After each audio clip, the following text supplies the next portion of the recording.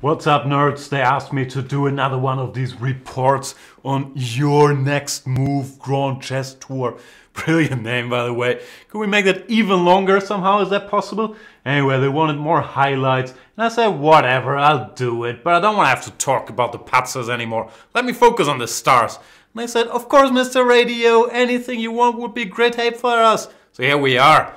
They played some more rapid games in Leuven, Belgium. Day 3 of Rapid is over. Big news.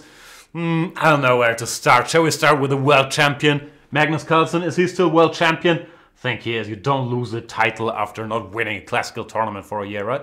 No, that's not a thing.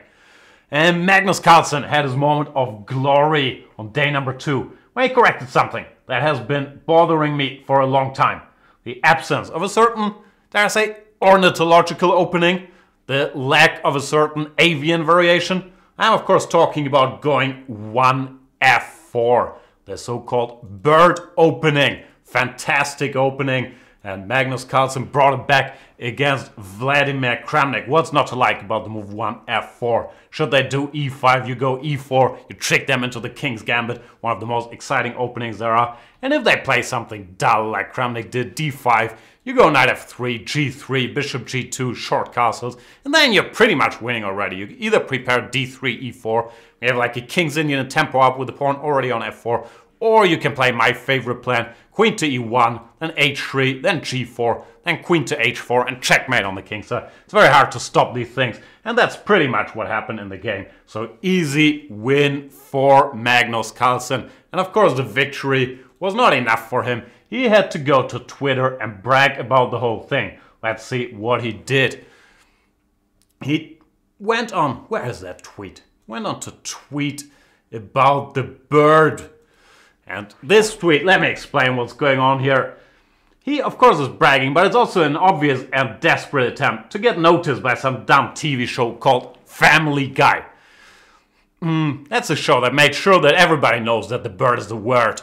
That's where the chess world is at, apparently. We have a world champion who was featured in Donald Duck and on The Simpsons, and now he's trying to befriend or to become Peter Griffin. Okay, at least he seems to have given up for now to try to look like a cartoon character himself. I think that phase is over, Magnus. It would be nice if you could make sure it stays that way. Anyway, you want to be on Family Guy? You want to be Peter Griffin? This is what you're dreaming of? You happy now? Here you go. Enjoy. Congratulations. How about reading a book instead? Going to a museum. You think we can keep up this charade of chess players being brainy if all you know is cartoons? Think this will still happen? I can't believe it. Here you go. They used to think we are smart. Even on your silly little Family Guy show. I don't think this will happen much longer. By the way, I don't mean reading an opening book. Keep playing f4. I enjoy that. It's not like your mainstream openings on day 3 help you to keep the pace. 3 draws for Carlsen on day 3. That's mirroring like Anish Giri's score. Not catching Wesley So. Because Wesley So keeps cruising. Do we have the standing somewhere? Here we go. Wesley So leads the competition.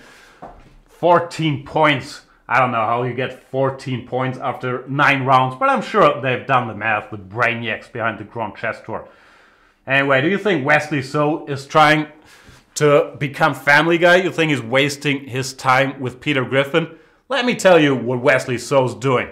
He's becoming a stone-cold assassin. Draw with black, win with white, no problem. Eliminating all human emotions and silly errors from his game. That's what he's doing. Learn all the theory there is.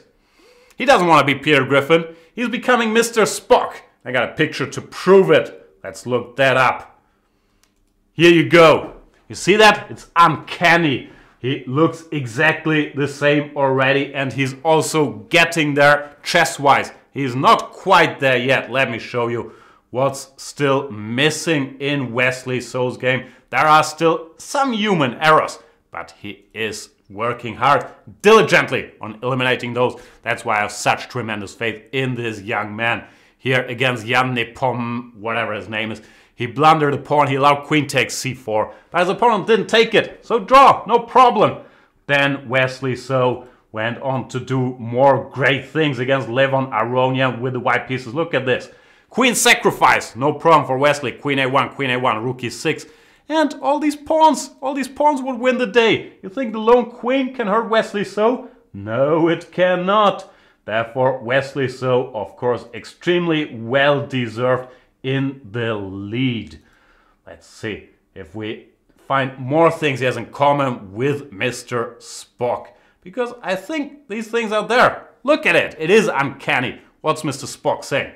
Computers make excellent and efficient servants, but I have no wish to serve under them. And who's better at using computers nowadays than Wesley so to prepare his first 30 moves in the opening? Let me tell you who's better at that. Nobody is. So Wesley so, shout out to you. Excellent stuff.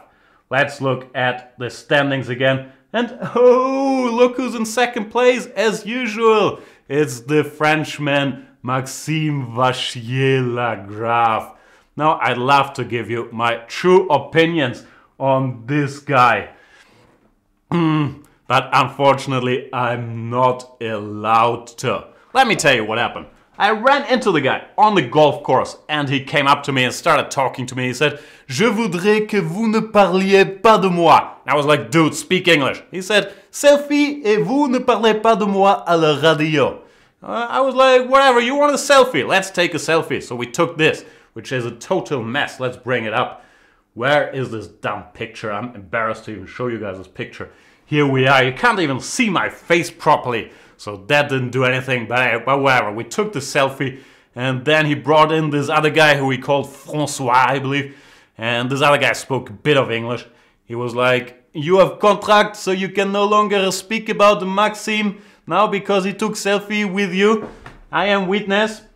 Absolutely disgusting behavior, of course, disgusting trick. And that goes to show you how this man plays chess as well. Maxime Vachier-Lagrave. He tricked the great Vichy Anand in equally sad, disgusting fashion, where everybody with a bit of dignity would already have resigned. Look at this position. Black is, of course, completely lost as usual when MVL, as they call him, plays his Najdorf.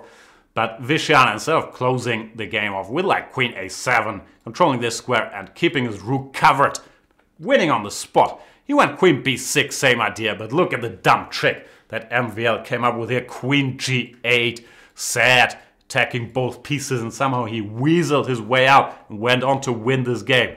That's how you score your points, MVL. You proud of yourself? Congratulations. Sad that this guy is in second place. I'm not even allowed to talk about him. And whatever, what else can I tell you guys? I think I'm done with this Grand Chess Tour. I know you losers will probably spend the whole weekend watching the Blitz. Oh, so many exciting big questions, storylines to follow. Who will win? Who will win? Will Magnus catch Wesley? Will the French guy win a tournament once in his life? Will Jabava do better than 1 out of 18? I could not care less, honestly. I'd rather watch like a Family Guy marathon than having to follow more of these guys playing Blitz chess. I'm out of here. Bye.